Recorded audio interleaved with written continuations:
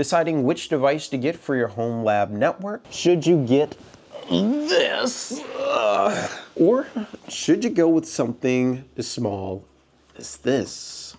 In this video, I'll be providing my experience using both to help you make a decision as to which device would be best for you.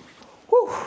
That thing was heavy. It can be really difficult to figure out, what piece of gear would you like to implement in your home environment to, use as you're studying in IT and progressing with whatever you're doing. Nowadays, you can find equipment that wasn't available 5 years ago, which is pretty awesome. But there's a lot of things to consider when it can get a little fuzzy when you're just comparing prices on paper as well as performance, as opposed to getting a real life feel as how it is to interact with each of these devices and understanding in depth their capabilities. To get started, this is one heavy device for sure. What's nice about it is when I got it 5 years ago or so is I was able to get this on eBay for about $300. Now at the time I wasn't making that much money, but $300 was on the cheap end for what I was getting compared to price that it would cost to buy something like this new, which was going for like $3,000, $4,000 at the time. You could easily get an enterprise grade switch off eBay that was just being recycled because the company, I guess, bought better servers or something for about $300. And the specs of this device is it has 24 cores, but goes up to 48 threads. So technically you have 48 virtual CPUs within this device. And then the RAM, currently I think there's like 128 gigs of RAM or 196, something like that. Which isn't even the max. That's insane. It had the ability to be upgraded. I could add way more storage if I wanted to.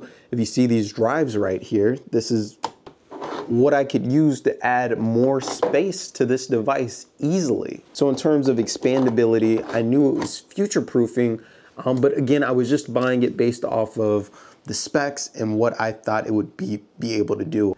That's really beefy on paper. And the device that I have next to it, this small mini server, can't come close to the specs that this bigger device offers. But we'll dive into that in just a moment. Now, my situation when I bought this is, all of my equipment that I was doing for IT was in my room. Essentially, I had this right underneath my desk, and that's how I had it connected up to my network.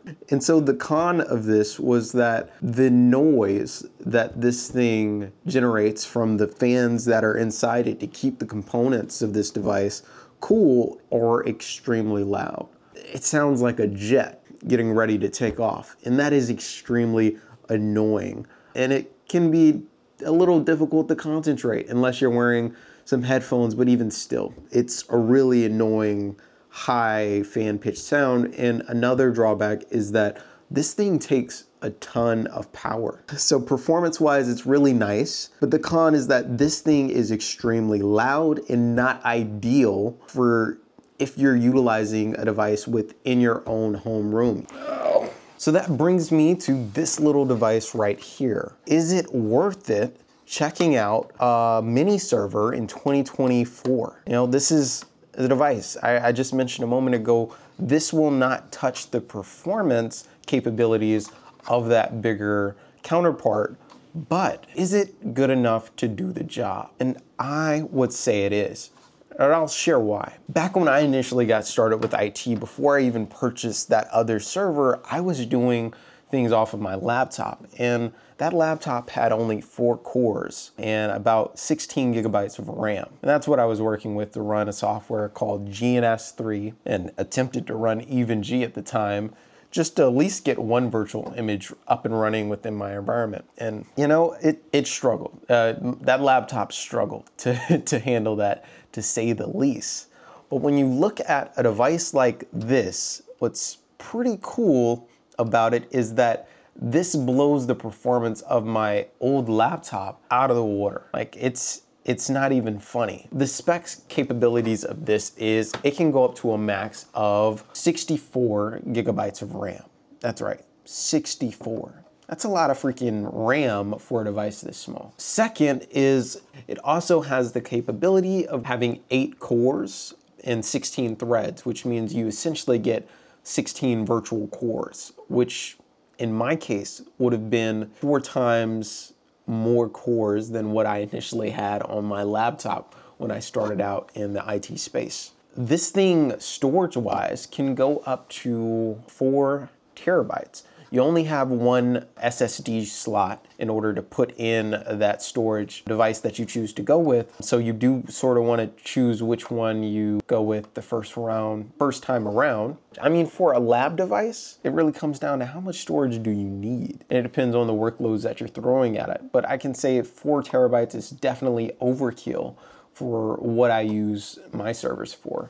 1-2 terabytes is great. I don't know if you can really get a sense of the form factor of this thing, but this thing is incredibly small. You have a good port selection. You have your power port. You have an Ethernet port for internet connectivity. You have 2 USB ports, another 2 USB ports, so that's a total of 4 on the back, and then 2 display ports. You also on the front get 2 USB-C ports, one which is USB 4 and a microphone jack, which is sweet. Typically you only get a headphone jack, so that's a nice touch. So one thing that I do want to point out is that I was able to pick up this little device on Amazon for about $350. I want to say. And that came bare bones, nothing. It didn't have Windows or anything installed. It had the CPU that comes with the 16 cores that I mentioned, but everything else I would have to manually install. And so I separately purchased 64 gigabytes of RAM and a 1 terabyte hard drive to put into this. Again, with that flexibility, you could figure out what specs you would need, and that could drastically lower your cost. Or you could get a pre-configured model that I think they sell with 1 terabyte or 2 terabytes of storage and 32 gigabytes of RAM, which would drive the cost up to about $500. And I know $500 is no small feat, but in terms of what you're getting and the capabilities of that device, is it worth the money? I would say it's a pretty good investment. In the description, I will have affiliate links if you're interested at all at checking out either of these devices. If you do purchase using the link, a portion of what you spend will come to the channel at no cost to you. But of course, that's what just allows me to keep pumping out these helpful videos for you guys. As always, if you enjoyed the video, go ahead and smash that like button and consider subscribing to the channel to stay tuned for more helpful tech tutorials. And I'll see you in the next one. Peace.